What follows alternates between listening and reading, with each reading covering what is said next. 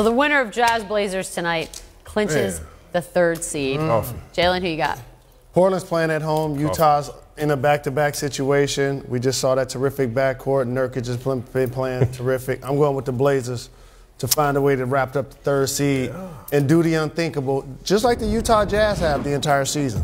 I'm with you, buddy. They playing at home. They got the Jazz coming off a back-to-back. Like you said, they got an MVP candidate. They got Dame Dollar at the house. It's Dame time. Hey, I feel right at home now, disagreeing with Dame you. time. I feel right at home. I'm right back time. at home disagreeing with y'all.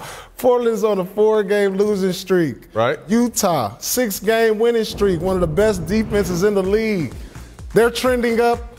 Portland is limping into the playoffs. I got Utah tonight. The dynamic rookie, Rudy Gobert, holding down the middle. This is a young, exciting team to watch. I got to go with them tonight. And we got some good, fun games to watch. Who has it, between those two, who has a better shot beating Warriors or Rockets? Let me see. It's Jalen, I would Paul, say Utah. Chauncey, Beadle. We need one more. Listen, Guys, I'm really good at we got Amina Hussein. Listen, we got a stretch four. So no one? Nobody. No, really? Neither one. Not even with, as you said, Utah surging in, getting hot at the right time. Nothing. Utah could push. Well, the only thing is no Steph Curry. We got to think about no Steph Curry, though. I was going to say 40 points last night happened. That's the second round. It might be Steph might be back. He might be, but he also might not. Well, if he's not, then that's a different story. I mean, maybe us 5 can go do something with him. But it would be a great feat for either one of these teams to get out of the first round, because if you look back at the projections of the season, Utah, as you mentioned, and I see why you're picking them in a lot of ways, they lost Gordon Hayward. They traded Rodney Hood.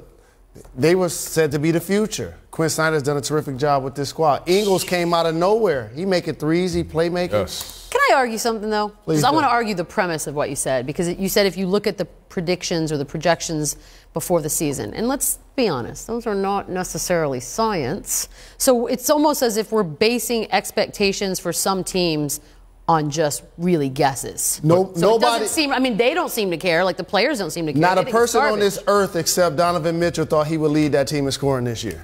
And nobody thought they would be the number 3 seed. Nobody probably thought they would be in the playoffs. Right, but then what does that tell you? Flirting around.